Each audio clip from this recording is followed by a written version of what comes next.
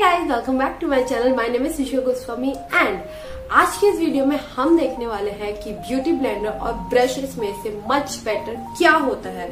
So basically ये question बहुत एक पॉपिंग क्वेश्चन है कि ब्रश यूज करना चाहिए कि ब्यूटी ब्लेंडर यूज करना चाहिए, किससे ज्यादा ब्लेंडिंग अच्छी होती है, which one is the best. सो इस वीडियो में वो सारी चीजों का आंसर आपको मिलने वाला है। सो मेक श्योर आप लास्ट तक रहे बिकॉज आप लोग को बहुत ही अमेजिंग फैक्ट्स पता चलने वाले हैं ब्रशेस एंड ब्यूटी ब्लेंडर्स के बारे में कि इसको कब कहाँ कैसे यूज करनी चाहिए एंड सबसे अच्छा कौन सा होता है। विदाउट फर्दर डू आप चलिए स्टार्ट करते हैं वीडियो को।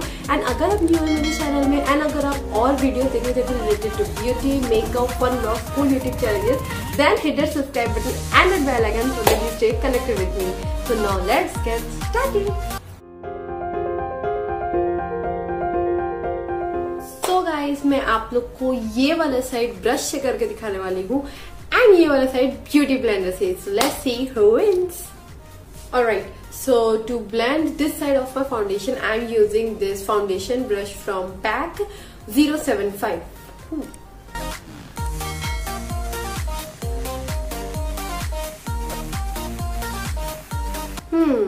So this side is done and this side I'm gonna blend with my beauty blender. So अभी तक जो फील हो रहा है वो ये है कि जो ब्यूटी ब्लेंडर साइड है वो अच्छे से ब्लेंड तो हुआ है एंड ये भी बिल्कुल समझ में नहीं आ रहा कि लाइक फाउंडेशन अप्लाइड है कि नहीं, बट ब्रश वाली साइड मच बेटर ब्लेंड हुई है as compare to this one. You guys can see properly it is blended into my skin in a much proper way as compare to this one. Now let's see कि concealer brush and beauty blender के comparison में किससे better blend होता है।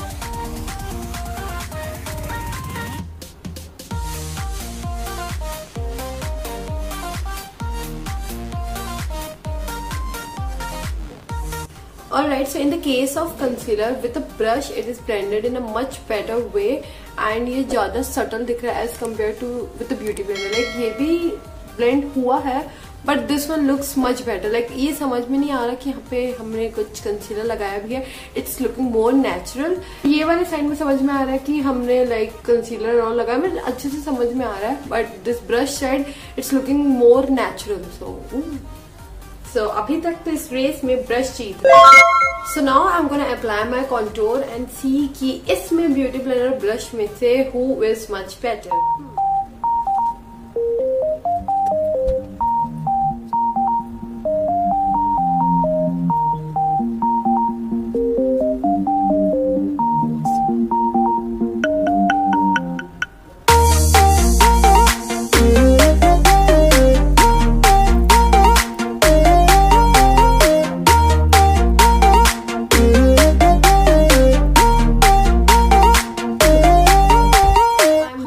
blending my contour as well and मेरे को brush side is looking much better as compared to this beauty blender side। Like you guys can clearly see the difference।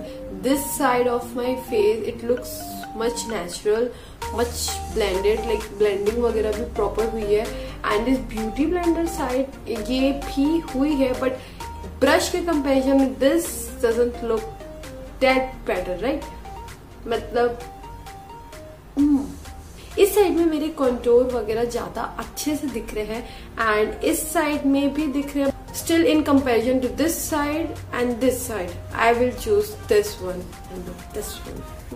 So guys, there are few more things जो आपको एक beauty blender और brush के बारे में जानना ही चाहिए। तो अगर आप एक ऐसे इंसान है जो neutral makeup, dewy makeup, glowing makeup, you know skin like makeup prefer करते हैं then the beauty blender is the right option for you guys। and अगर आप एक ऐसे पर्सन है जो ज्यादा हैवी मेकअप एंड ऑल पसंद करते हैं then the brush is the right product for you guys। but for everyday makeup look a beauty blender is the right product for you guys। आप उसी को यूज कीजिए एंड अगर आप किसी फंक्शन ऑल में करना है then you will need a brush because obviously आप चाहते हो कि आपका मेकअप ज्यादा लॉन्ग लास्टिंग रहे, so आप ज्यादा प्रोडक्ट्स लगाओगे एंड बिकॉज आप नहीं चाहते कि वो ज्यादा प्रोडक्ट आपके स्किन में ऐसे लगे कि ओके आपने कुछ लगाया भी है। so for blending that you're gonna need a good blending brush।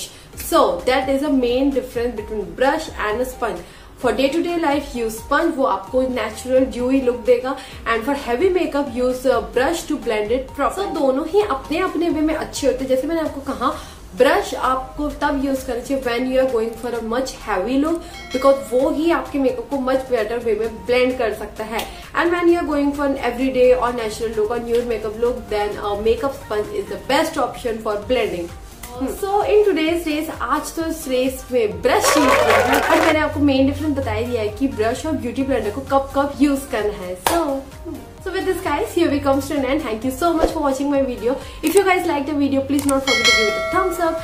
And अगर आपको वीडियो पसंद आई है तो अपने दोस्तों के साथ शेयर करना मत भूलिएगा। And मेरे साथ कनेक्टेड रहने के लिए hit that subscribe button because I will be back with a new video very soon related to beauty, makeup, fun vlog or any cool YouTube challenges. So just stay connected and take care.